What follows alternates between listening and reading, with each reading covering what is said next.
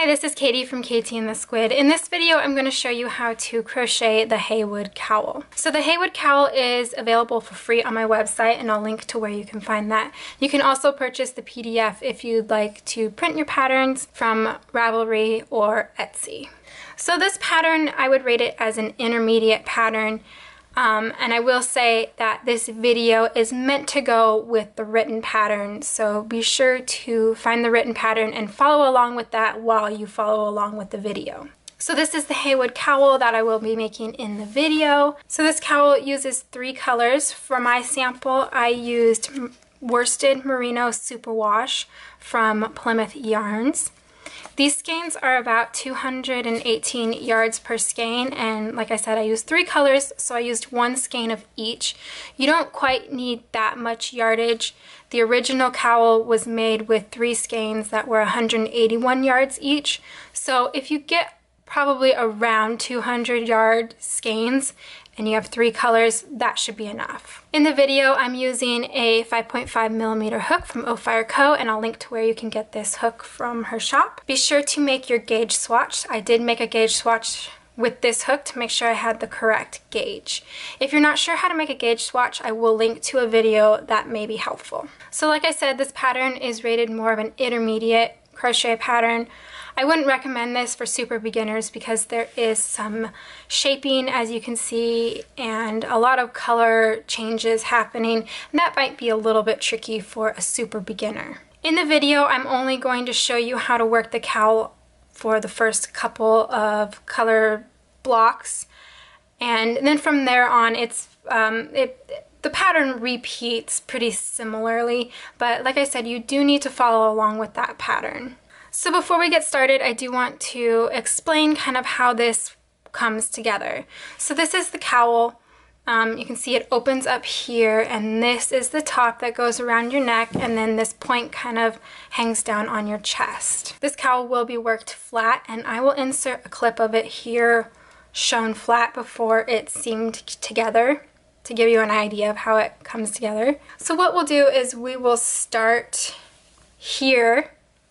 And what's happening is on this side we're decreasing, which is giving us that diagonal. And then here you see there's a line going here where there's increasing happening to make this V. So there's an increase on this side, and then there's an increase on this side, which creates that V effect. So in the pattern, you want to pay attention to the striping. So in the free version of the cowl, I have written out the striping instructions before the instructions for the cowl starts. So be sure to take a look at that and take note of the striping instructions. If you purchase a PDF, I have also included a spreadsheet at the very bottom of the pattern, and the spreadsheet tells you what color every row should be. So if you're on row 45, you can go look at the spreadsheet and see I should be on color C. So if you think that might be helpful, be sure to purchase the PDF. Also on that PDF, I've given you stitch counts for every single row. I didn't write it all out for the free pattern because there's a lot of repeating, and I didn't write out every single row. So just to go over the striping, we're going to start here, and you're going to do 2 rows of color A, 2 rows color B, and you'll repeat that 4 times. And then you're going to do 2 rows of color C, 2 rows of color B, and you repeat that 3 times. And then it's 2 rows of color A, 2 rows of color C, and you repeat that 3 times and add another 2 rows of color C, and then you repeat that throughout. So let's grab our yarn and get started. So we're going to start with colors A and B. And to begin, we are going to chain 32 with color A.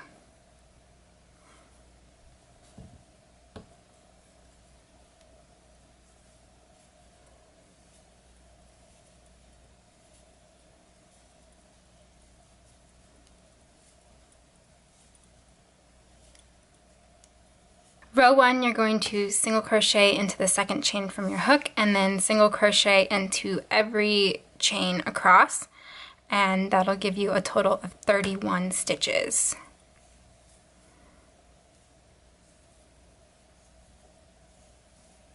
So once you've finished row 1, you're going to take your stitch marker and you are going to put it on stitch number 2 of row 1. So 1, 2. And then it's important to remember every time you work a new row, you need to move the stitch marker up to the corresponding stitch. So the stitch that you put into this marked stitch, you need to take this stitch marker out and then put it into that new stitch. So for row 2, you're going to chain 1 and turn, and then you are going to single crochet into this first stitch, and you're going to skip the next stitch and single crochet into the next stitch. Then you'll single crochet into every stitch until you get to 1 stitch before that marked stitch. So here I am 1 stitch before that marked stitch. Next you're going to work 2 single crochets into this next stitch.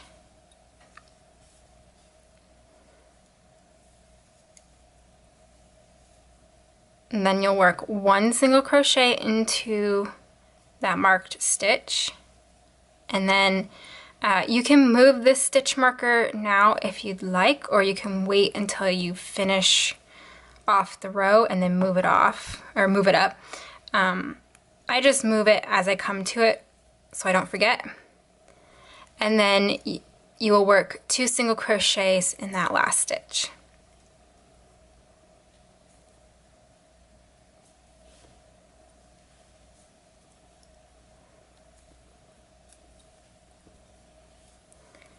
So every even row is going to be very similar to that. You'll start the row with a single crochet and then a decrease, so you'll skip 1 stitch, and then you'll work until you get to your marked stitch. You'll increase 1 on either side of the marked stitch, and then you'll single crochet to the end of the row. That's basically what every even row is going to be. Rows 2 and 4 are just a little bit different until you get to row 6, and then you repeat row 6 for every even row. So since I'm at the end of row 2, I actually didn't want to finish off that stitch. So since I did 2 rows of color A, now I need to switch to color B. So to change colors, what I do is I work to the very last step of that last stitch, and then I'll grab my next color and I will just complete the stitch with the new color, just like that. And then row 4, you're going to chain, or row 3, you're going to chain 1 and turn, and then you're just going to single crochet into every stitch across. Remember, when you get to that marked stitch, to move that stitch marker up, or you can move it up after you finish the whole row. It's up to you. And then I'll just single crochet all the way across, and I'll show you row 4. Here's what it looks like after row 3. I also want to say that you don't need to fasten off at all for this cowl, because it's worked, the color striping is worked in even rows. All of your color changes are going to be on this side. At the end of the cowl, you're going to cover that up with a row of trim, so you won't see any of the floats, but you want to make sure that they're not too tight or too loose. I didn't fasten off on this one at all, and you can't even tell.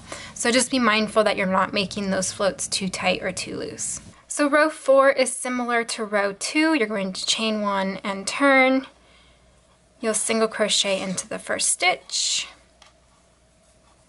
skip 1, and then single crochet into the next stitch, and then you'll single crochet all the way down until you get to 1 stitch before that marked stitch.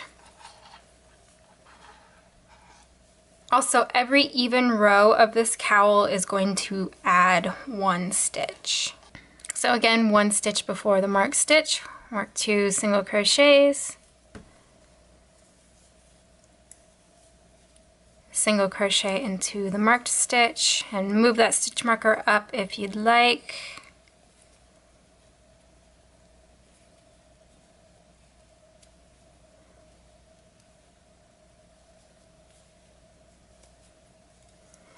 and then 2 single crochets into the next stitch, and then single crochet into that last stitch. Again, what we're doing on every even row is we start with a decrease at the beginning of the row, and then you add 2 increases on either, or you add 1 increase on either side of the marked stitch. So that's a total of 2 increases. So it's a total of 1 stitch increase for the whole row. So I need to go back because we are changing colors.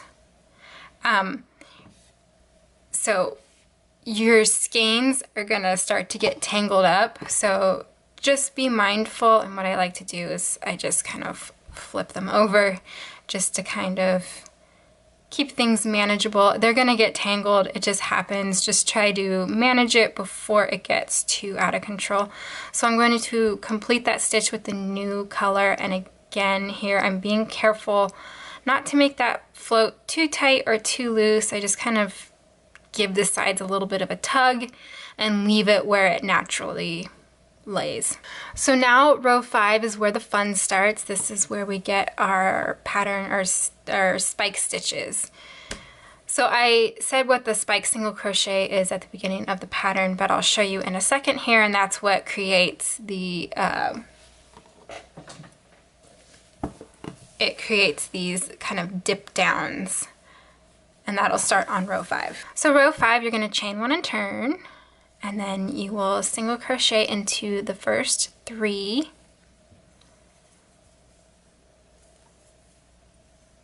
Again, don't forget to move that stitch marker up when you get to it.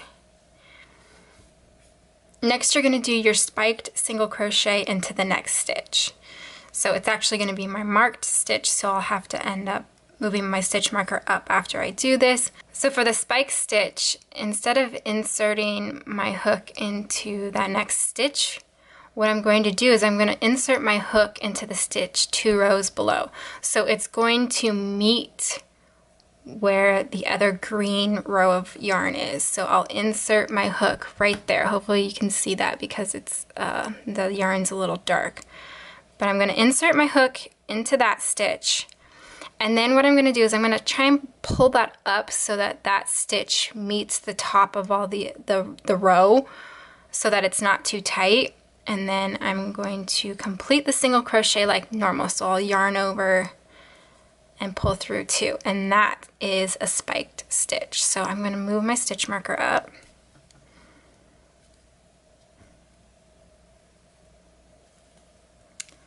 Then I'm going to single crochet into the next 3, and make sure you're not working into this stitch. That you leave alone. So I'll single crochet into the next 3.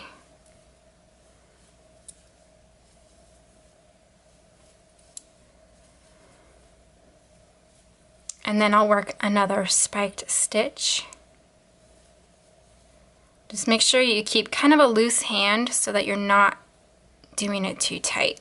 And then it's just 3 single crochet and spike stitch all the way across.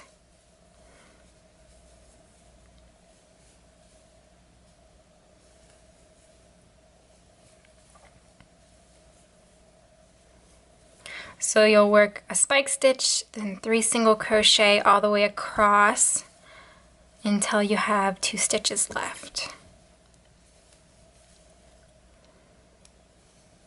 So I finished the repeat, I have 2 stitches left, so I will work a spike stitch into the next stitch, and then a single crochet into that last stitch. And then this is what it looks like at the end of row 5. So row 6 is what is going to be your repeat for every even row from now on. So you'll chain 1, turn, single crochet into the first, skip 1, and then single crochet into every stitch until you get to 1 stitch before that marked stitch.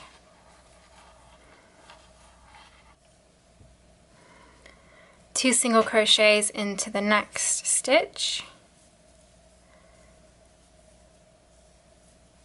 single crochet into the marked stitch and move your marker up.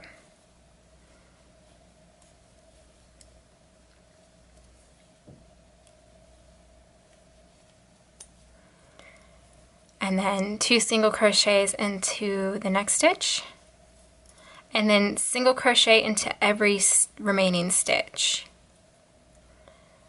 So that is the repeat of row 6, and that's going to be the same for every even row from now on. So every time I get to a repeat of row 6, I'm just going to say work row 6, and that's what that is. For row 7, you'll change back to color B. And then row 7 is a repeat of row 3, which is just single crochet all the way across.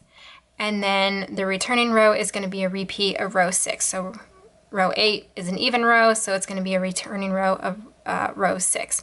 So I'll do both of those and show you what to do next. Here I am at the end of row 8. Now something that might be kind of helpful. If you're forgetting when you're working a repeat of row 6, what you can do is, so I just worked a repeat of row 6 and this side of the work was facing me. So what you can do is you can pop a stitch marker in, and then every time this stitch marker is facing you while you're working, it's a repeat of row 6, and that's just an easy way to remind yourself. So row 9, we're going to change back to color A, and I'm going to untangle.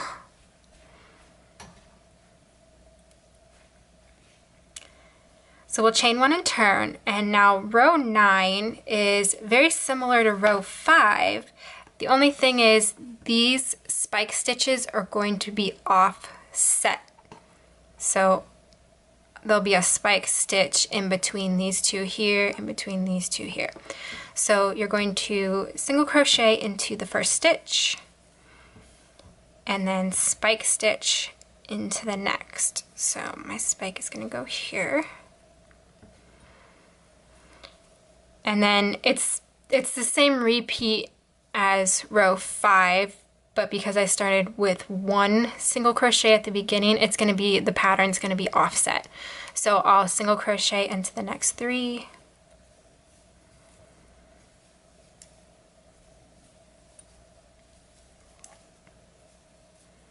And then I'll spike into this one. So this one, as we're rounding the corner, is going to line up, and that's just the way it happens. But because there's increasing going on here, from here on, they'll be offset. So remember to move your stitch marker up.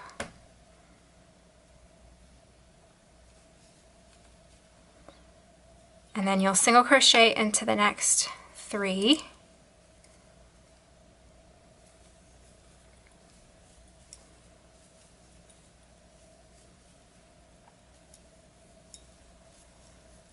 And you'll see, so the next spike stitch goes here, and you'll see that'll be in the middle of these two. Because we're rounding that corner, that's why those ones line up. So then you'll single crochet into the next 3 and then spike stitch.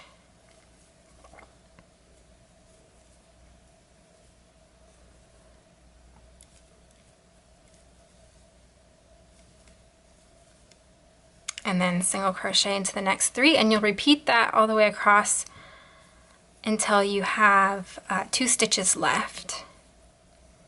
So there I have 2 stitches left. I'll spike stitch into the next stitch and then single crochet into the last. So as you know, I'm at an even row, so when I turn this, that stitch marker is facing me, so I'm going to do a repeat of row 6, and then I will change back to color B, and I'll do single crochet all the way across, and then another repeat of row 6. So I worked row 10, which was our repeat of row 6, and then I just finished up the color sequencing for this section because it's just a repeat of rows we've already done, and I didn't see the point in showing those again. So I did row 10, row 11 was all single crochet, row 12 was an even row, row 13 is a repeat of row 5, so we've already done that, and as you can see the spike stitches are offset from row 9. And then I did a row 14, which is even, and then row 15 is single crochet, and then 16 of course is an even row. So for row 17 it's time to pick up color C. So row 17 will be all single crochet, and then of course 18 will be the repeat of row 6. So I'll do both of those, and then we'll do row 19, which will have spike stitches with color B. So every time you pick up a new color and the color sequencing changes, there's going to be these 2 rows where there's no spike stitches. So just keep that in mind every time that you are changing the color sequencing. So for row 19, you're going to pick up color B. And row 19 is going to be similar to the other spike stitch rows. So you'll chain 1 and turn, single crochet into the first 3, very similar to what we did before, spike stitch into the next. Now what is going to happen, and you'll notice this more once the cowl gets bigger, is when you change the color sequencing, the spike stitches on this side of the stitch marker are going to line up, but once you cross the stitch marker, then they'll be staggered again. So, so you spike stitch, and then you'll single crochet into the next 3. And you'll repeat that all the way across until you have 1 stitch left. Here I am at the end of row 19. I finished the last 3 single crochet, and then normally it would be a spike stitch, but I didn't want to end the row on a spike stitch, so I'm going to single crochet into that last stitch. So of course row 20 is going to be a return pass, working an even repeat row of 6. And then row 20 will be similar to row 9 here, where the spike stitches will be offset from row 19. So I'm going to go ahead and work until it's time for me to drop color B and pick up color A again. Again, all these rows are written out in the pattern, and you should be following along with the pattern, but I'll show you what it looks like when it's time for me to pick up color A again. I just finished row 30, and this is what it looks like. I'm getting ready to pick up color A again, and then I will stripe between color A and color C. But this is basically what will happen for the rest of the cowl. Every time you kind of change the striping, there's going to be a little bit of a blank space here where there's no spike stitches. So that's where I am right here. And really, as you're working, just pay attention to the repeat of row 6 where you're adding your increase and your decrease here, and pay attention to when you need to change colors, and that's basically it.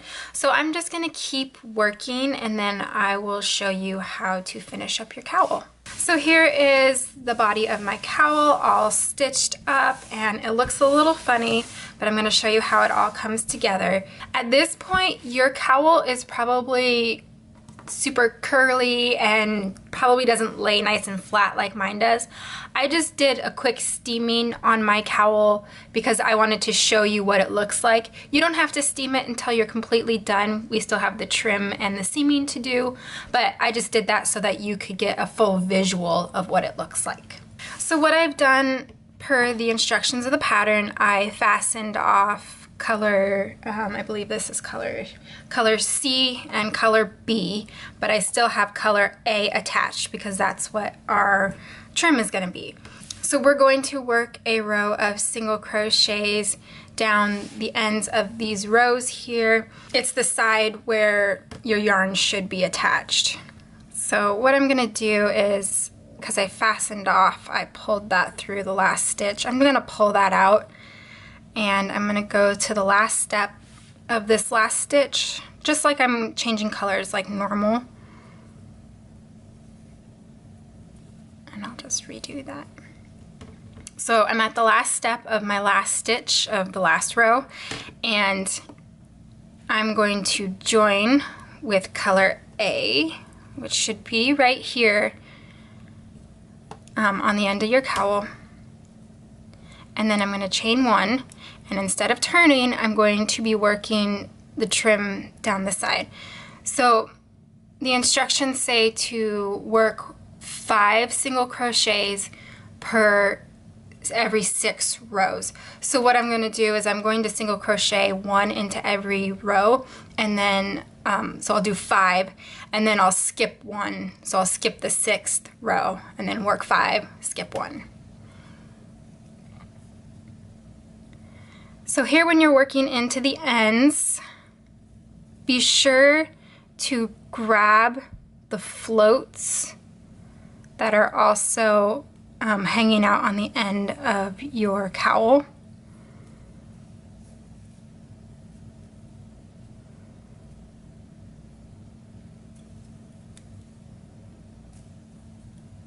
That's 3, 4, 5 rows, so then I'll skip the 6th, and you can see I've hidden my floats in that trim. Hopefully you can see that. So I'll skip 1, and that's 1, 2, 3, 4, 5, and then I will skip 1 row, and 1, 2,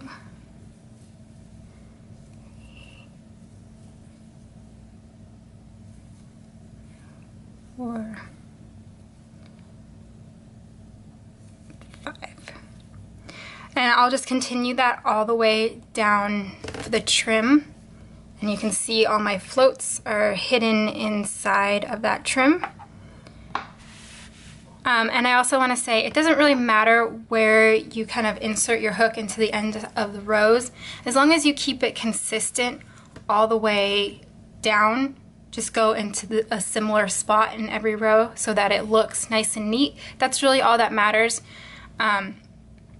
So yeah, I will continue all the way down, and then I'll show you how to seam the whole thing together. So here I am at the bottom of the trim. So next we're going to seam the cowl together. So the way this is going to work is, this is our beginning chain, and then our last row is right here where I have my stitch marker.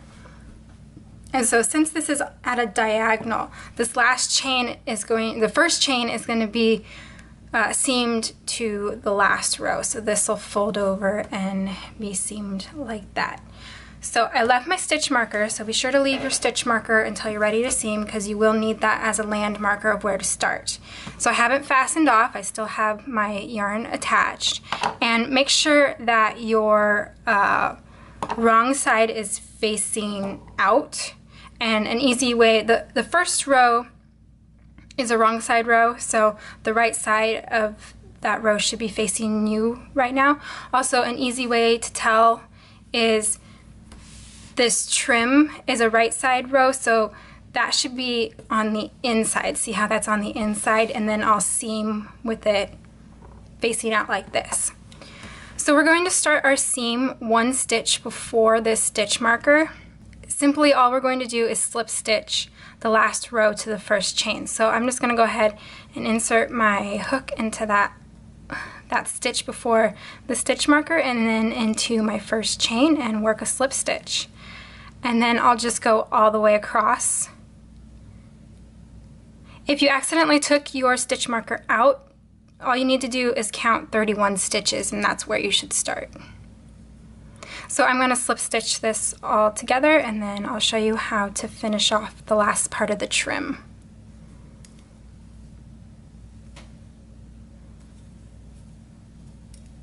So So I finished my trim, and we can go ahead and get rid of that stitch marker. We don't need that anymore, and I'll show you how nicely that came together.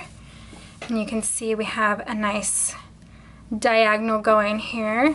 So this is the top of the cowl that will go around your neck, and then this point will hang down on your chest. So now to finish this, all we're going to do is work a round of single crochet around the opening of the cowl. So this is our wrong side, so just make sure you turn so that you're working with the right side facing out, so your single crochets are facing the right side, the right way. And it's the same, we're just going to work single crochet the same way that we did up the side of the cowl. So 1 single crochet for every, 5 single crochets for every 6 rows. So I'll go ahead and work my finishing round of single crochets, and I'll show you how it looks all finished.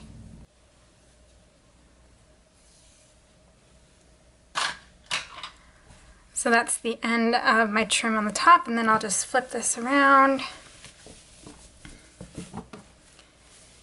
And that's the finished cowl. I'll probably do a quick little seam blocking just to even out the trim and flatten down this seam a little bit, but that's the finished cowl. So here I'll insert some photos of the cowl being worn so you can see how it all comes together and what it looks like when it's on. I hope you guys enjoyed this video, and I hope you found it helpful. If you did, please be sure to give it a like and subscribe to my channels.